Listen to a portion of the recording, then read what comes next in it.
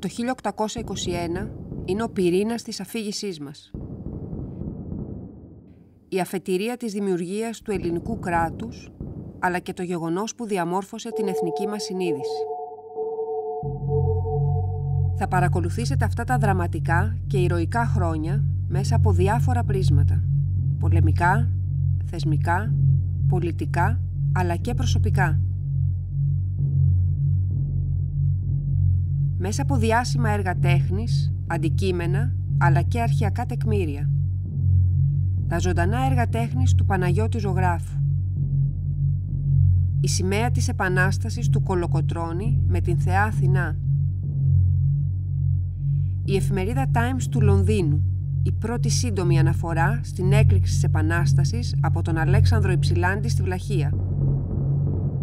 Η πατριαρχική απανταχούσα του Γρηγορίου Πέμπτου για τον αφορισμό του Αλέξανδρου Υψηλάντη και της Ελληνικής Επανάστασης. Περνάτε χρόνο με το χρόνο, 7 χρόνια του αγώνα. Σπάνιοι πίνακες με ναυμαχίες και μάχες στην ξηρά. Το διάταγμα που καταργεί την αγοραπολισία ανθρώπων, τη δουλεία, τον Φεβρουάριο του 1822. Επαναστατικά έγγραφα στρατολόγησης, αλλά και έγγραφα για τη μισθοδοσία των αγωνιστών. Διατάγματα της προσωρινής κυβέρνησης. Επικοινωνία με τους υποστηρικτές της Επανάστασης στην Ευρώπη. Εσωτερικές διαφωνίες για τα οικονομικά, τη στρατηγική και τη διοίκηση. Η ηρωική έξοδος του Μεσολογγίου. Το ελληνικό σύνταγμα του 1827. Η αποφασιστική ναυμαχία στο Ναβαρίνο.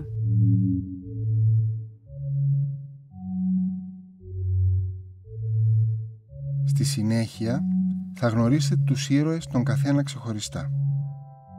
Μέσα από αντικείμενα από τις συλλογές του Μουσείου Μπενάκη, των συνδιοργανωτριών τραπεζών, αλλά και από υλικό που είχαν στη διάθεσή τους οι απόγονοι των ηρώων.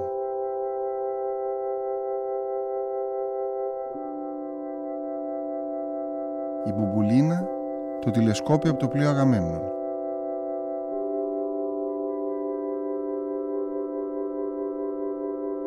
Ο Μπότσαρης, οι γκέτες και το γυλαίκο του.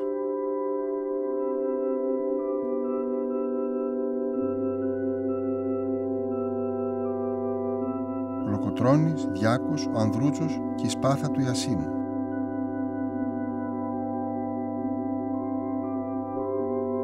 Ο Καραϊσκάκης και η Διαθήκη που υπαγόρευε ενώ πέθαινε.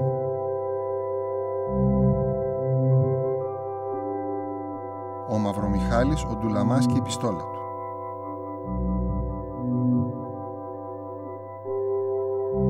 Ο Μιαούλης, η πηξίδα και το κομπολόι του.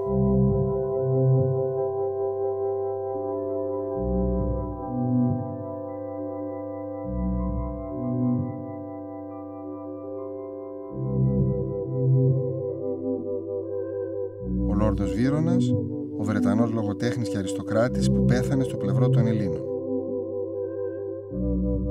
Μια σύνθεση που παρουσιάζει τις πλευρές και τη δυναμική του φιλελληνικού κινήματος στο εξωτερικό. Προσωπικά αντικείμενα φιλελλήνων, αντικείμενα καθημερινής χρήσης σε ευρωπαϊκούς οίκους, εκδόσεις αλλά και ρομαντικές απεικονίσεις Ελλήνων επαναστατών και ηττημένων Οθωμανών. Μια μεγάλη και σπάνια φιλελληνική ταπεισερή τείχου που αποτυπώνει το πανόραμα του αγώνα της Ελληνικής Επανάστασης.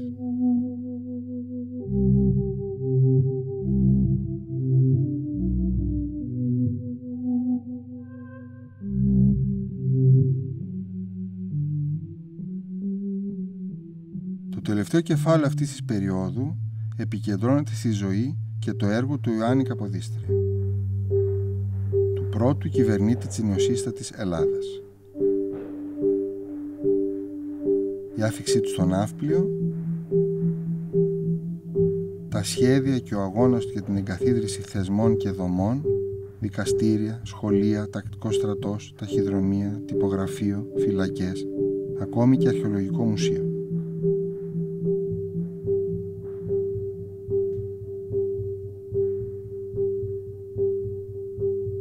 εκδίδει νεονόμισμα, τον Φοίνικα.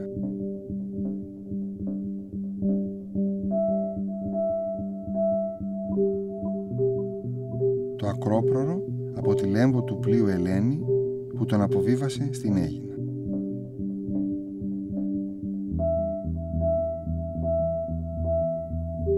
Και τέλος, ένας πίνακας για τη δολοφονία του μετά από 4 μόλις χρόνια δράσης. Αλλά το έργο συγκρότησης της μοντέρνας Ελλάδας έχει ήδη ξεκινήσει.